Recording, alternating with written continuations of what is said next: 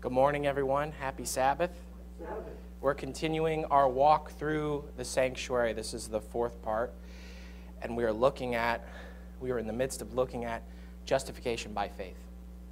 And justification by faith, as you remember, if you've been following this, if you haven't, highly encourage you to at least start this section. There's a lot. But we've gone through every aspect that we can of the sanctuary, the furniture, the different offerings, the different ceremonies, the feast days, and their prophetic fulfillment. Everything you can think of, we've gone over, the materials that were used, why they were used that way. And now what we're looking at is your spiritual walk, because as we go through the sanctuary is set up, it's an object lesson. As we move closer to God, closer to the Shekinah glory, and we see the process by which He sanctifies us and He removes sin from the sinner and separates sin from the sinner for all time. And this message in particular, justification by faith, this is the message that Mrs. White said would reinvigorate the Seventh-day Adventists at the end of time. Justification by faith. It encompasses sanctification by faith and glorification by faith as well. It's righteousness by faith, in other words. But it all starts at justification by faith. This is the first love that we've lost. Paul, you want to add something real quick? Bill's got. Yeah, go ahead. But what does John call justification by faith? There's a specific thing for it, for our time. It is, John has in the book of Revelation. Faith of Jesus. It's the third angel's message. That's right. Period. It's the third angel's message. And that's what Seventh-day Adventists cannot understand. That goes back to Melchizedek. Justification by faith. That goes all the way back to Genesis and Melchizedek. That's what that was all about. Amen. So, with that, folks, let's have a word of prayer as we get started.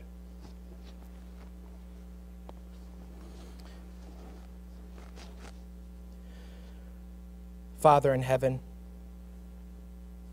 Lord, we pray. We pray for your truth this morning. We pray for not a form of godliness that denies your power, but we pray for your power, for your gospel, to change our hearts, Lord, to guide us and walk us through the sanctuary as we move closer and closer towards you and your perfection. Help us, Lord, to look into that mirror and to behold the law of God, to see who we truly are, and then look unto Christ and behold him and see what we can be. We pray, Lord, that we would reflect his character and be your witnesses in this world. Help us this morning, Lord. We ask for your Holy Spirit. We ask you to bless the listeners, to bless the speaker, as we go through this process that the Apostle Paul calls the foolishness of preaching. In Jesus' name, amen. Go ahead, Pastor Hughes, go ahead. Kody, you know that term justification by faith.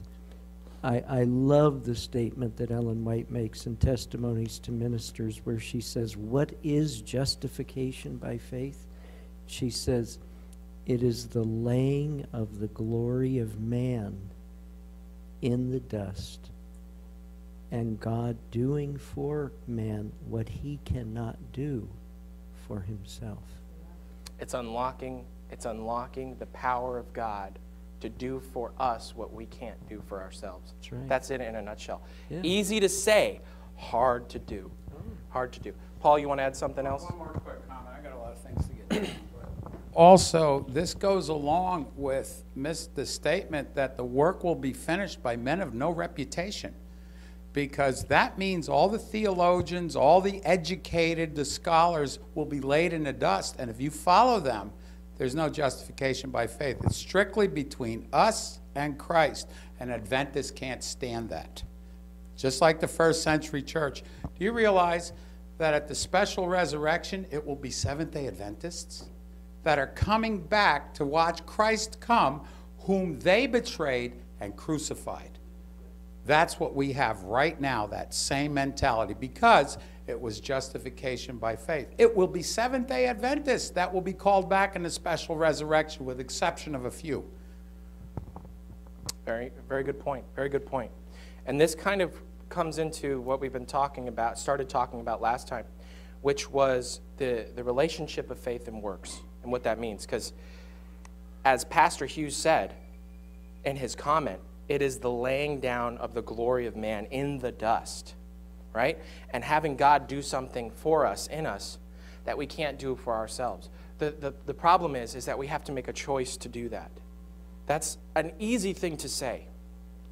It's a very hard thing to do, because that means each and every morning you have to crucify yourself. Each and every morning you're born with the same devilish version of yourself that you had the day before, and the day before that, and the day before that.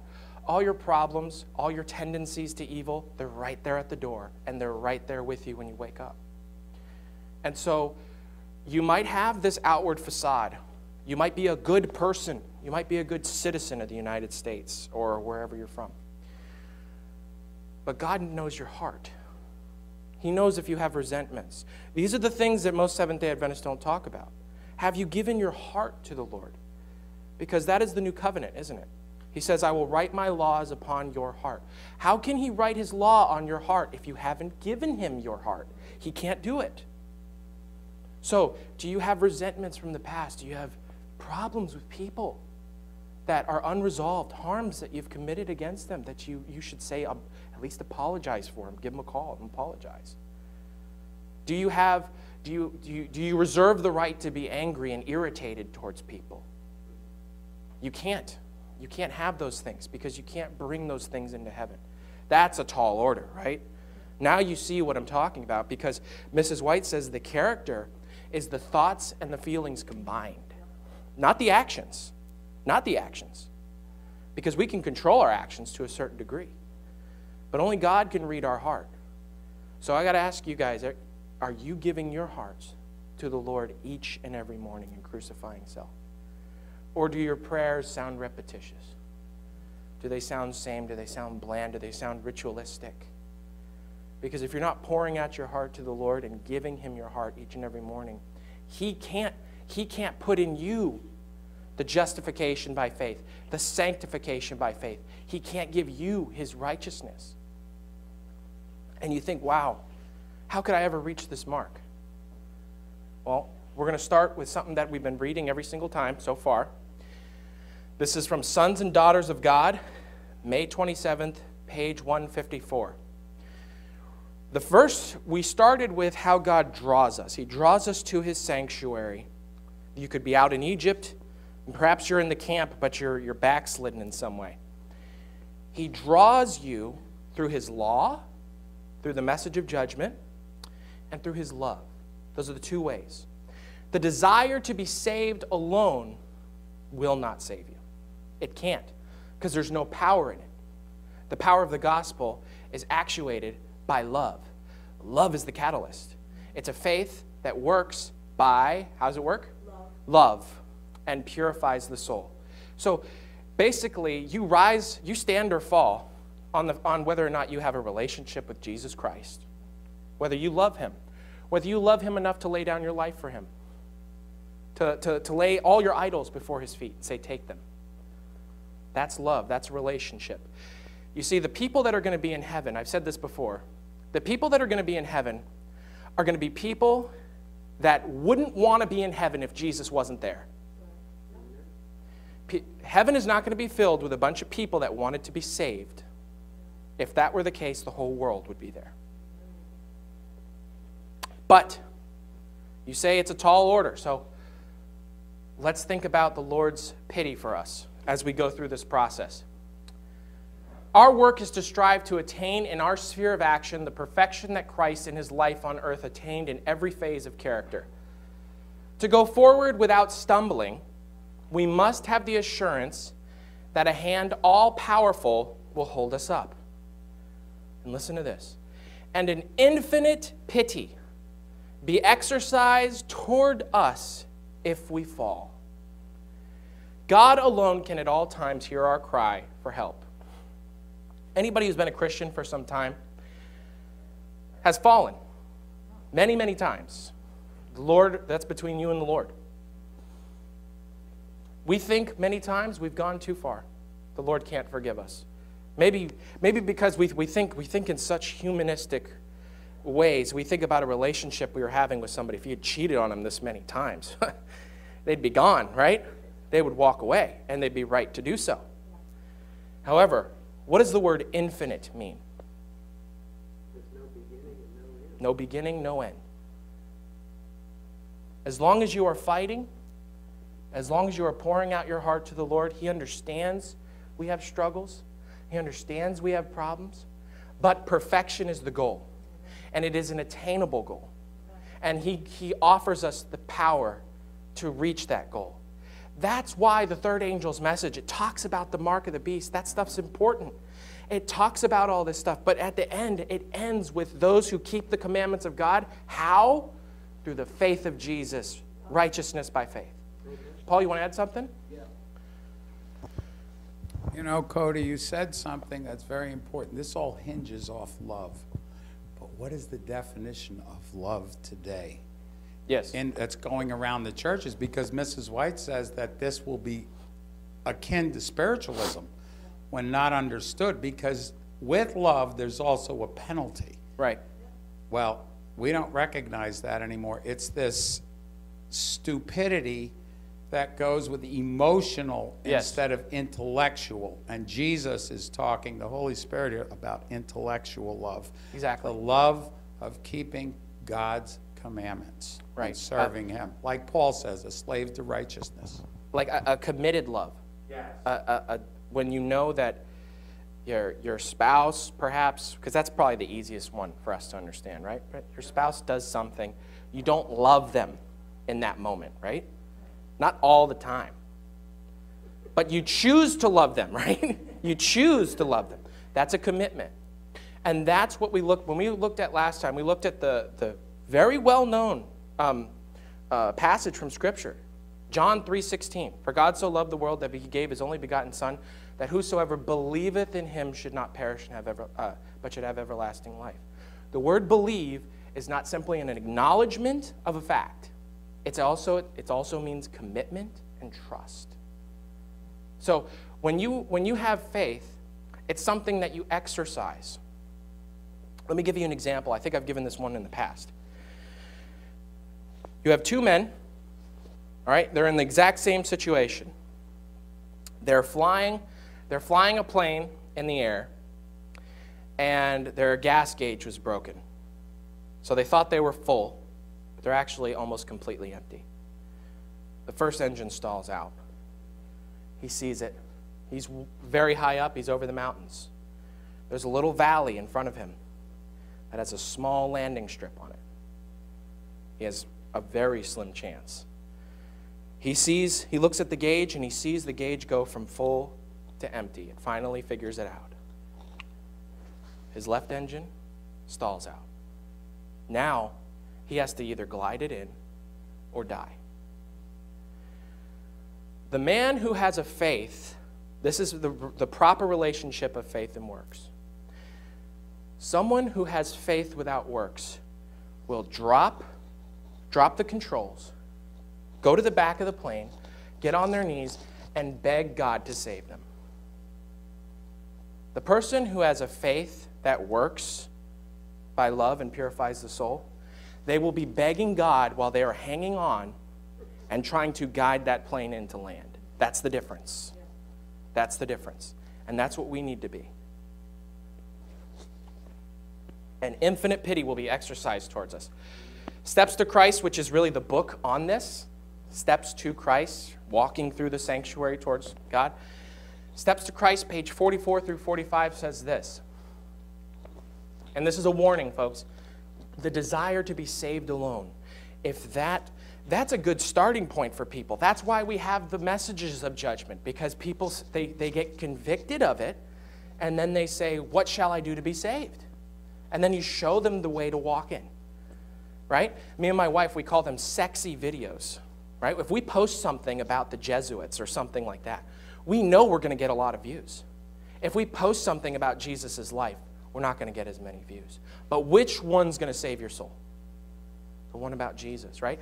The ones about conspiracy, they're important. It's important to understand history, but they're meant to whet the appetite for someone to say, okay, something's very wrong here. What shall I do to be saved? How can I be right with God? But as you continue your walk, you have to have a relationship with Christ. Love, real love, not the sentimentalism that we have nowadays.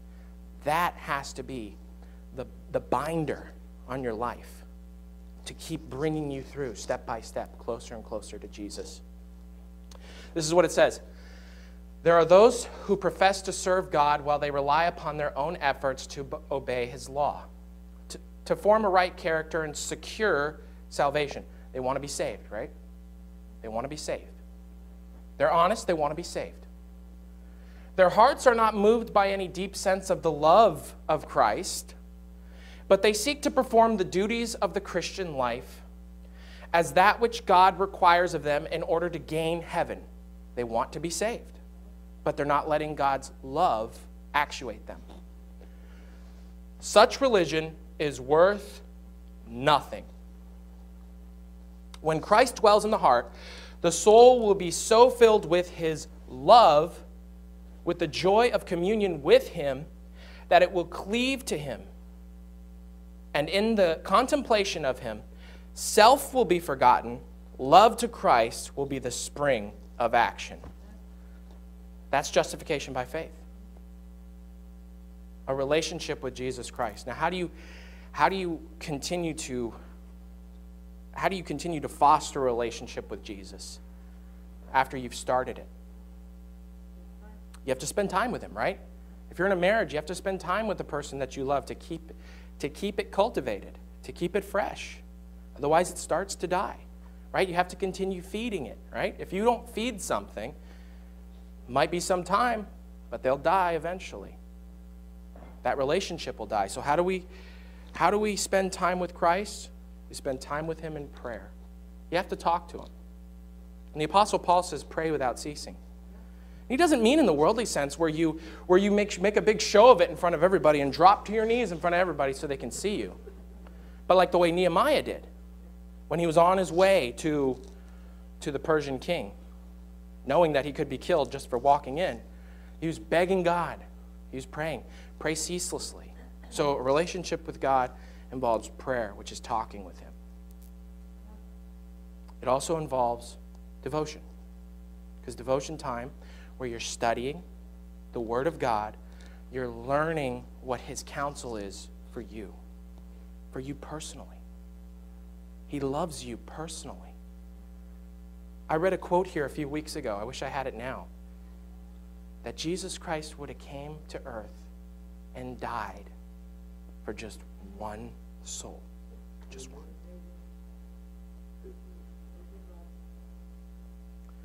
I'd say you're pretty valuable. And not because you've done something, right? It's one of those oxymorons, right? You're worthless in the sense of you're a sinner, you're less than nothing in heaven and in the universe. Yet you have such great value because the Son of God died for you. What value can you place on a human being? And that's every person. That's every person. So this message must go out to the world. Mrs. White says in Review and Herald, August 1st, 1890, she said, several have written to me inquiring if the message of justification by faith is the third angel's message, and I have answered, it is the third angel's message in verity. What does that mean? In truth, in the strongest form of truth. This message of justification by faith, this message of righteousness by faith, this is to empower the Seventh-day Adventists throughout the world to be able to give the rest of the third angel's message, which is the message of the mark of the beast, and the second angel's message to come out of these apostate Protestant churches, and the first angel's message, keeping God's law, fearing him, the proper diet, everything that goes in that. This is where the power is. And when we're living in these last days, this is the message that we need to be thinking about. We need to be begging the Lord. If we're not living it yet, we need to be begging the Lord, teach me how to live righteousness by faith. Justify me by faith, Lord. Help me to have faith which I lack. Because faith is not something we have within ourselves. It's something he gives to us. Paul, you want to add something? Yeah. One other thing about the third angel's message, it also carries the penalty for not doing this. It's That's right. the end. Even in a relationship, there is a tolerance past which the Lord does not expect either spouse to go. There is a time when a letter of divorce can be given. That's right. What is it for? Adultery, infidelity. So Seventh-day Adventists who think, oh, I don't have to do this in church anymore. I don't have to act like this in public. Well, what's the difference? Being a peculiar people. Elijah, John the Baptist, Jeremiah, they were all outcasts from Seventh-day Adventist society because of the way they lived. Jesus, and when the disciples became apostles, they were outcasts from the church. Oh, we don't have to kneel when we pray anymore. We don't have to go before the Lord with our best anymore. This is ecumenism, and it's downright satanic delusion because we're not giving Christ his due. We're not giving the Father. We're not going before the King of the universe when we come dressed or look, and I'm not picking on anybody, or looking like the rest of the world when they go to church. We have deteriorated so bad. I remember when I was a kid, you didn't get in the door. Okay? And I'm saying there's extremes. But the third angel's message carries the penalty for violating the love. And, you know, we can't say these things because it offends. I'm tired of hearing about offending because I've offended God all my life, and he's tolerated me with infinite love. So this is the thing. Man-made rules got to go. Otherwise, you're given a letter of divorce, and you're going to end up in the lake of fire. Serious. Amen. There is a point of no return even in our lives. Saul reached that point. Moving on, this is from Testimonies of the Church, Volume 6, page 19. The message of Christ's righteousness is to sound from one end of the earth to the other to prepare, why? To prepare the way of the Lord. This is the glory of God, which closes the work of the third angel. This message that I'm telling you right now, righteousness by faith, this is the message that will close the work. How is it actuated? Through love. Through love. We have to give our hearts fully to him. The Apostle Paul explains this. I read this last time, but I'll read it again. Galatians chapter 2, verse 15 through 21. We who are Jews by nature and not sinners of the Gentiles, knowing that a man is not justified by the works of the law, but by the faith of Jesus Christ. Even we have believed in Jesus Christ, that we might be justified by the faith of Jesus Christ, and not by the works of the law. For by the works of the law shall no flesh be justified. But if, while we seek to be justified by Christ, we ourselves also are found sinners, there is therefore Christ the minister of sin? God forbid. Do you hear what he's saying? Do you understand what he's saying there? He's saying that if you take on Christ's righteousness and then you say, well, God loves me, so I can sin, and you're saying that, that means you're making Christ the minister of sin. He is the minister for sin, not to take away from sin, but for sin, to give excuses for it. God forbid, the Apostle Paul says. So there will be a change. There will be a change internally. You are the one who has to give up everything, who has to give up those. You know what your heart sins are. You know what your tendencies are. You know, it could be something outward. It could be something like caffeine or overeating or something. It could be something like that. Pornography in this day and age, so many men are struggling with. Could be something like that, but it also could be something resentment, anger, intolerance, hatred. Something that is surging through your body that never necessarily comes out in the open. Those you have to lay before him. And then you will be able to keep God's law. And you won't make excuses for sin. You see, when you see ministers making excuses for sin and saying you should be saved to sin, you know what they are? They're making Christ a minister of sin. It goes on, it says, "For if I build again the things which I destroyed, I make myself a transgressor. For I, through the law, am dead to the law, that I might live unto God. I am crucified with Christ. Nevertheless, I live, yet not I, but Christ liveth in me. And the life which I now live in the flesh, I live by faith in the Son of God, who loved me, and gave himself for me.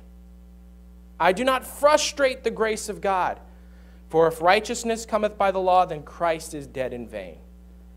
He's trying to overcome this concept of wanting to be saved, right? Wanting to be saved and then just trying to keep the law.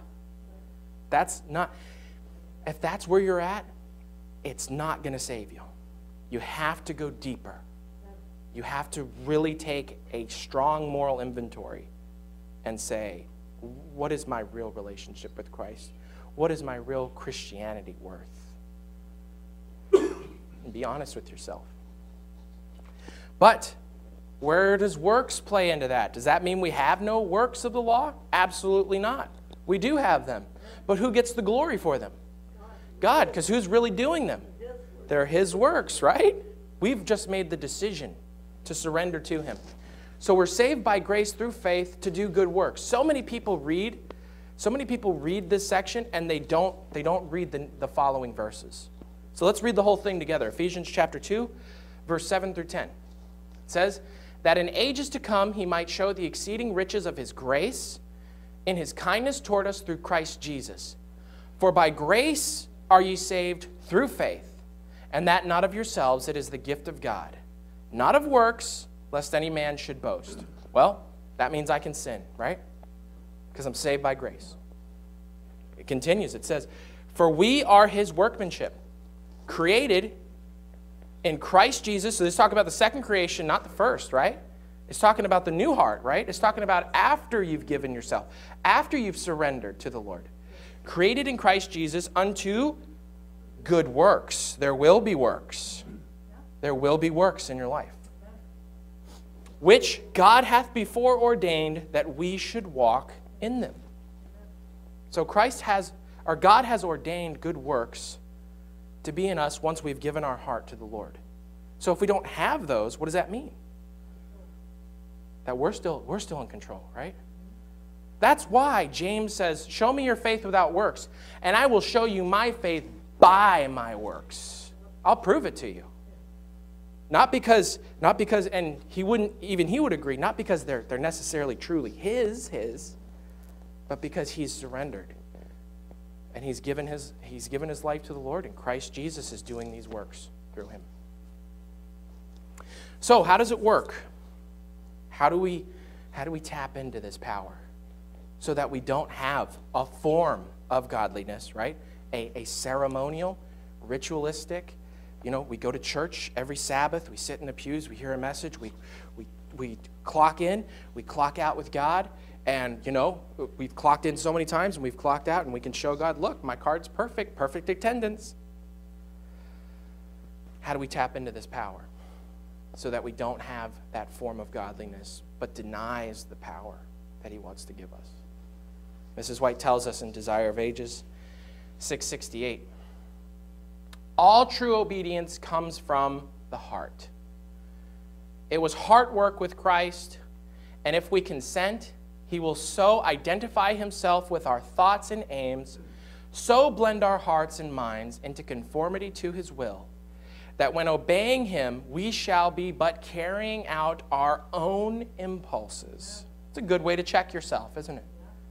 If you're going to do something good and you're just doing it, and it's just impulsively happening, well, then the Spirit of the Lord is there.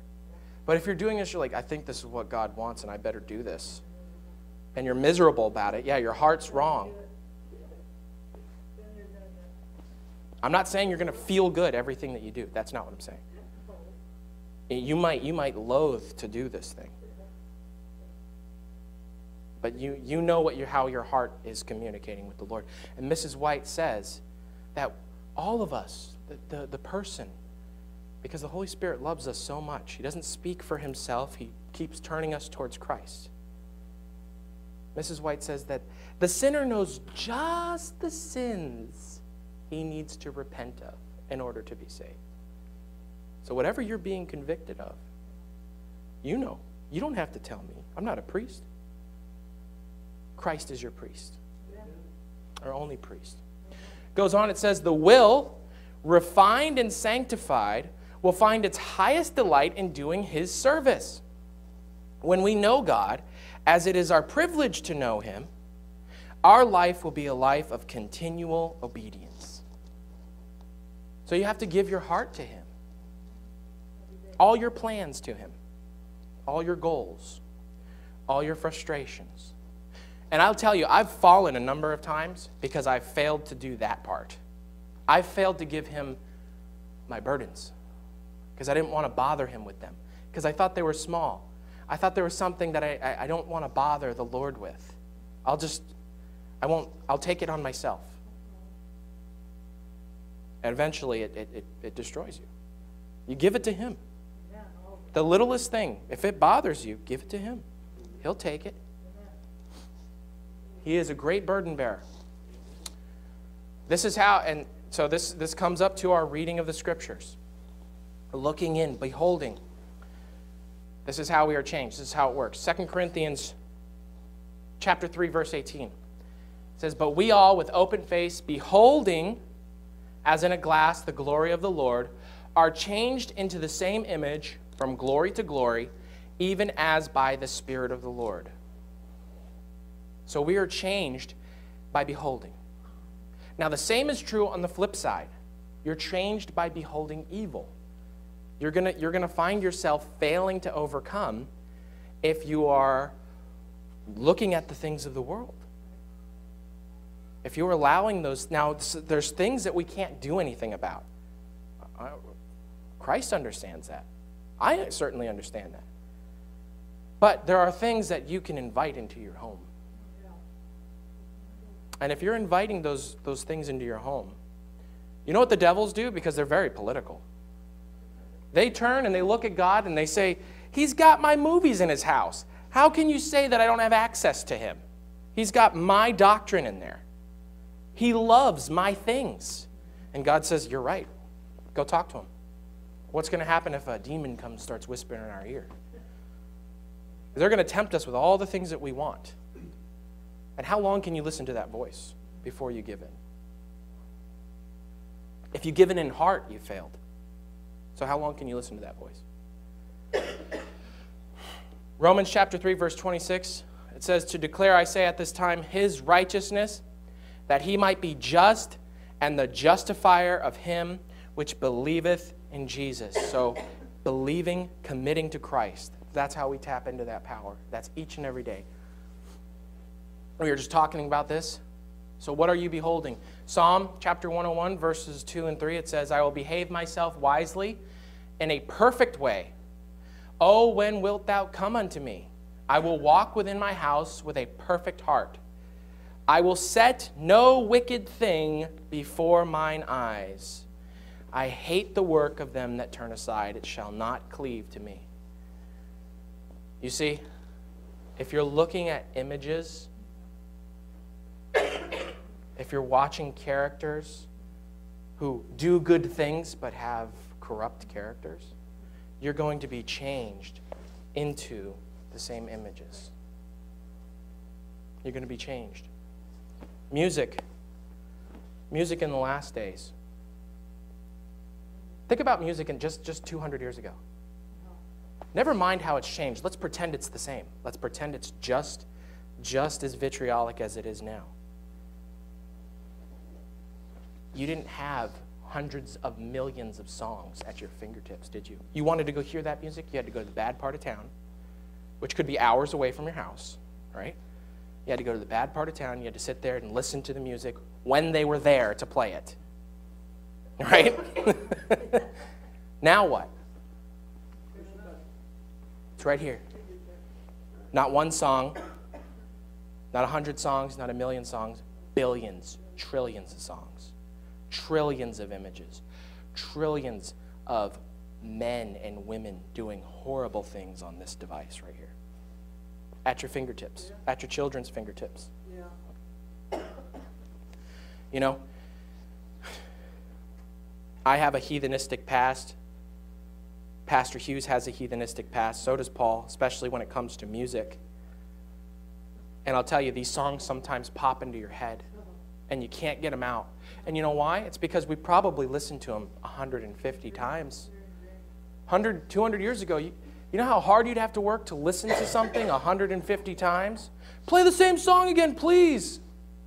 You'd have to ask them personally to do it, right? Now, how many times do we hear that doctrine? How many times are we pestered with that worldly thought? And even now, in this day and age, when we're working throughout the week, I know it's happened to Pastor Hughes, I know it's happened to Paul, and it's certainly happened to myself. Perhaps some of you have listened to some bad music. You get these songs that pop into your head, and you can't get them out. It's powerful.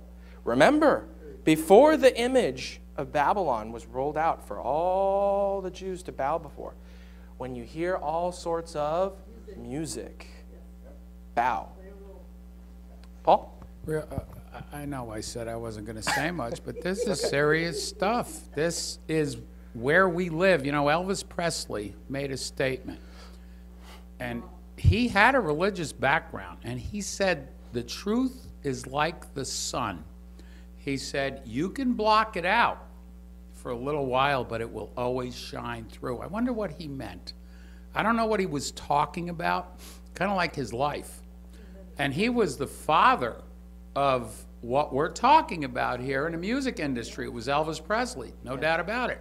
In Orlando now, I'm sure you've seen them, and I was appalled. I haven't driven through that city in a while because I'm not working downtown in that area. Right.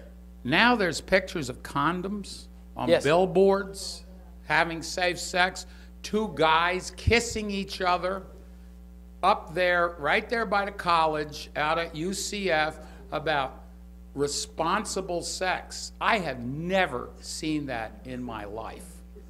Okay? This is what children are seeing now. It's in their libraries in the public schools. Yes, and this is what is being presented in American cities, the most moral cities in the world. Yes. And it shows you how close we are to the end. Yeah. It shows you how close we are. Yeah, these things are right in our face. It's never been quite like this before. Every single movie, there's this super surge of woke propaganda and sexualization, and it's aimed towards children now. Disney just came out with a movie. There was it's a Pixar movie, and the kid in the movie has a sexual attraction. He's 12 years old, and he has an attraction to a boy in the movie. But praise the Lord. I say praise the Lord because you know what God is allowing to happen right now? For anybody who's honest, who loves God and who's kind of on the fence here, He's making the music and the movie industry and even the sports industry so repulsive to us that He's breaking that connection. Are we going to reconnect with it? I mean, COVID changed everything, right? The whole world shut down for a while. There was a connection broken for a lot of people, for a lot of things. And it was for a lot of people, it was a good thing. A lot of people, it was bad. But for the watchers, it was a good thing. It was a wake-up call. Are we going to go back to those things if we were using them before?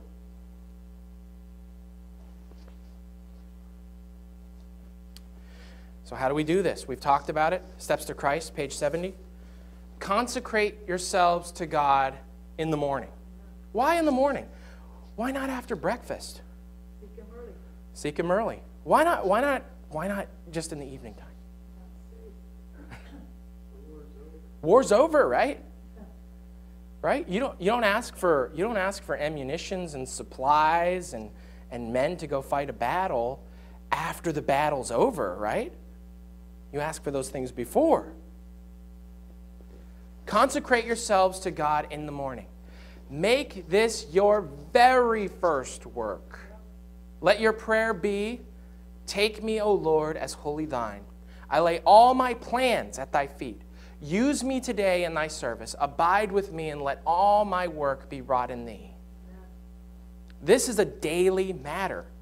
Each morning, consecrate yourself. That means dedicate yourself. Dedicate your life to God for that day. Surrender all your plans to him to be carried out or given up as his providence shall indicate. How can you get mad if something happens to you, right? If your car breaks down or something? If you've consecrated your day to him and you know that whatever happens is his plan. You see how that changes things? By relinquishing control of your life, you gain control of your life.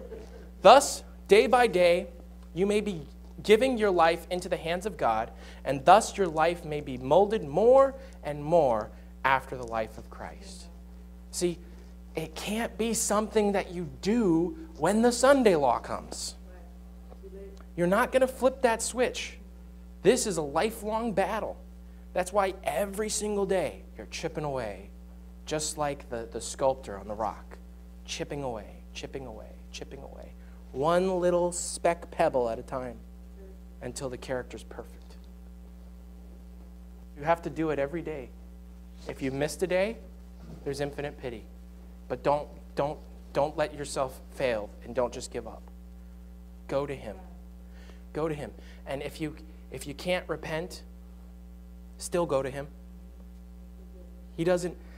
Repentance is not a prerequisite for being with Christ.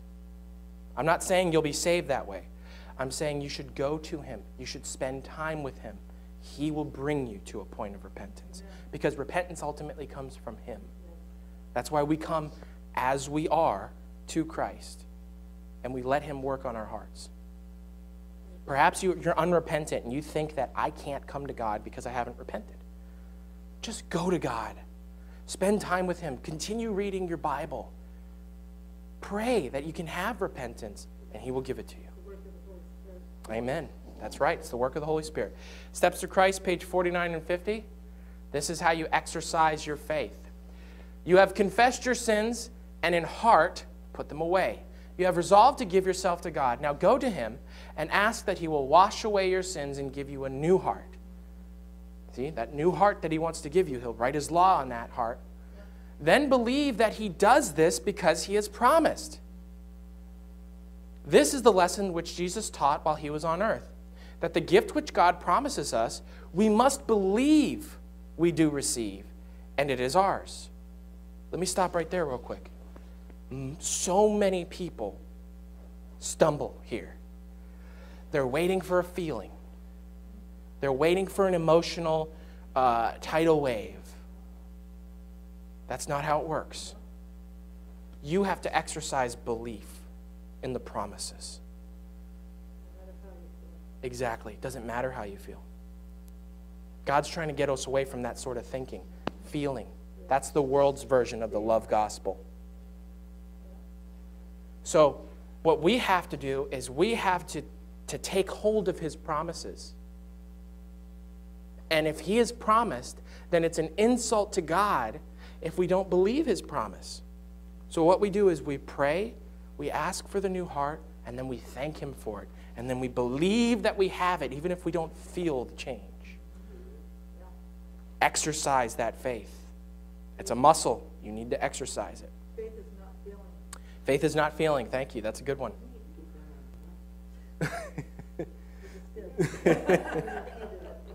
All right, let's continue. Jesus healed the people of their diseases when they had faith in his power. That's how he did it. He helped them in the things which they could see, thus inspiring them with the confidence in him concerning the things which they could not see, leading them to believe in his power to forgive sins. That's what he offers to all of us. But it hinges on whether we believe him or not. I go back to this all the time, but remember the man with the demoniac son. He said, can you help my son? He's possessed with demons. And Jesus said, do you believe? All things are possible to him who believes. And what did the man say? With tears. help thou my unbelief. That was reaching up as high as he could and begging God to make up the difference. And God did, didn't he? His son was healed. So, this is a good way to judge yourself if this is working in your life. Christ Object Lessons, page 384. Again, folks, is it desire to be saved? Is it works righteousness? Love. Love is the basis of godliness. Whatever the profession, no man has pure love to God unless he has unselfish love for his brother. Now, that's a great way to test things, isn't it? Because how hard is it to love people right now in these days? I mean, you think about the 90s even compared to now, just in this country.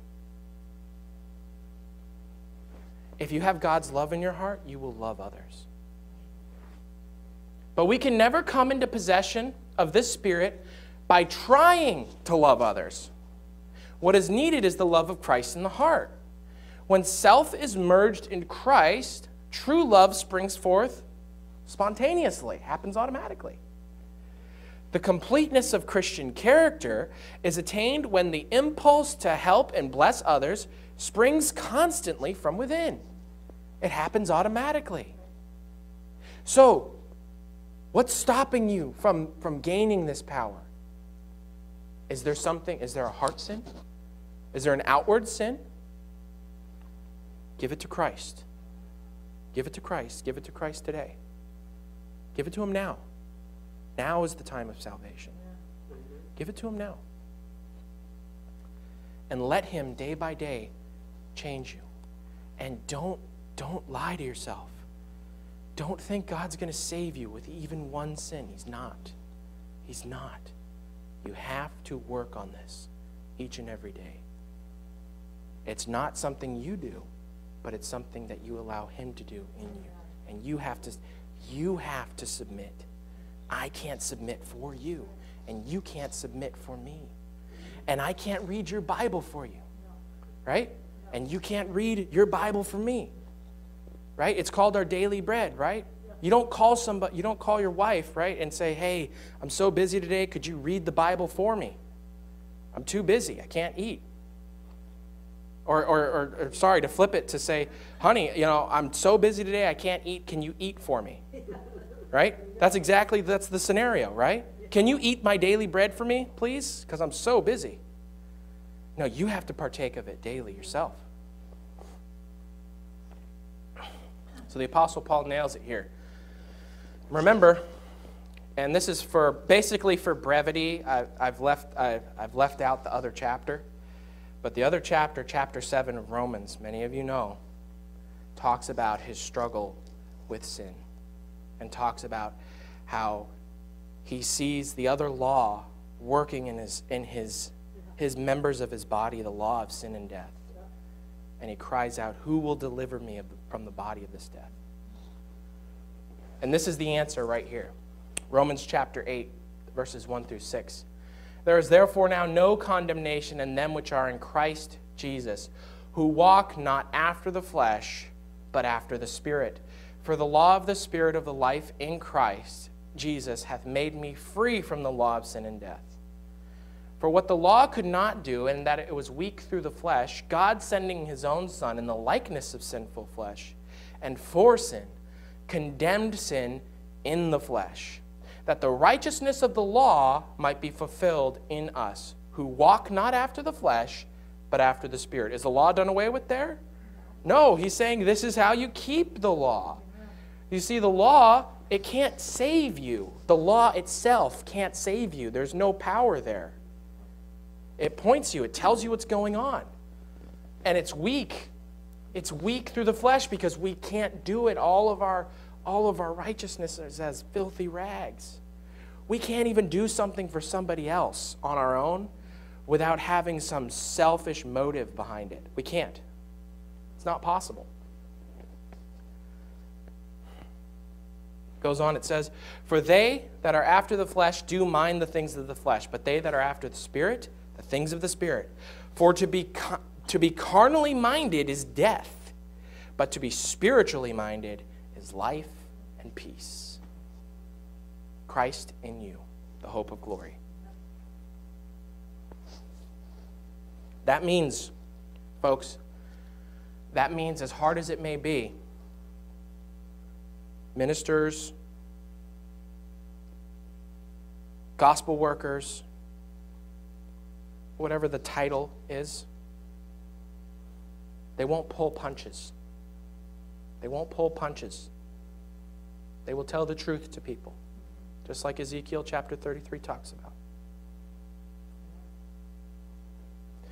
From 6 Testimonies, page 60 and 61, says the third angel's message is to be given with power.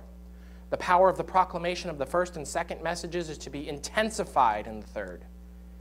In the Revelation, John says of the heavenly messenger who unites with the third angel, I saw another angel come down from heaven, having great power, and the earth was lightened with his glory. And he cried mightily with a strong voice. Revelation chapter 18, verse 1 and 2. We are in danger of giving the third angel's message in so indefinite a manner that it does not impress the people. So many other interests are brought in that the very message which should be proclaimed with power becomes tame and voiceless. At our camp meetings, a mistake has been made. The Sabbath question has been touched upon, but it has not been presented as the great test for this time. People talk about the Sabbath, but they don't talk about it as being the test for this time, do they? That the whole world is going to stand or fall on this question. Do they? We're not seeing that. We're not seeing that in the conferences. We're not really seeing that in the independents either that much. They're off on their own tangents. They're talking about the Holy Spirit stuff. They're talking about the earth being flat. They're not talking about this. While the churches profess to believe in Christ, they are violating the law which Christ himself proclaimed from Sinai. The Lord bids us, show my people their transgression and the house of Jacob their sins. Isaiah chapter 58, verse 1. The sin problem must be dealt with first. And this is how. What I've just told you is justification by faith. It is the very first step that you take towards Christ, and it is the very first step that you need to take every day towards Christ. So it is the message that will give you power and strength to give the third angel's message to lighten up this earth. The Elijah message, this is the righteousness by faith message, if accepted and put into practice in your life, is going to prepare you to receive the latter rain. And if you don't do it, you're not going to receive the latter rain. But if you do, you will receive the latter rain, you will receive the seal of God, and you will give the loud cry on this earth. You will be a part of a people that the apostles would be jealous to be, in a good way. We're standing at the brink of eternity right now. I personally think that we're on a lot of borrowed time. I think that we're living in the time when Revelation says, hurt not the earth, neither the sea nor the trees, till we have sealed the servants of our God in their foreheads. I think the globalists, the elites, the Vatican, the Jesuits, whoever,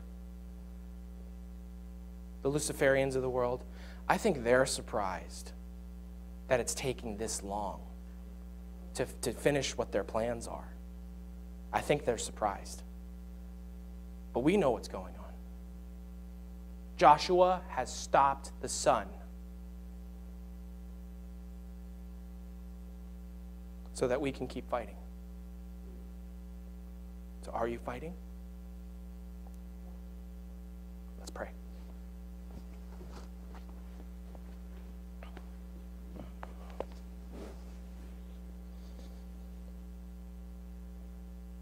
Father in heaven, we thank you so much for this message.